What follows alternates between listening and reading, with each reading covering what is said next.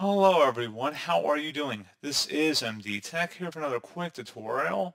In today's tutorial, I'm going to show you guys how to change the streaming service in OBS Studio. So if you want to switch between, let's say, Twitch or YouTube, in today's tutorial, I'm going to show you guys how to do that. And without further ado, let's go ahead and jump right into it. So all you have to do underneath Controls is select the Settings button. And then on the left side, you want to select Stream.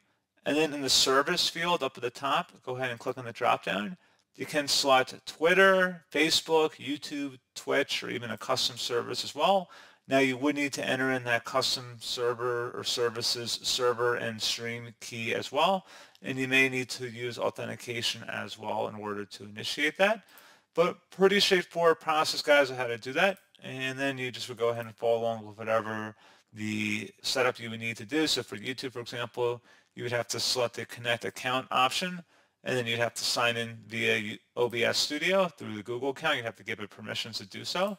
So pretty straightforward process on that, guys. And as always, thank you for watching this brief tutorial.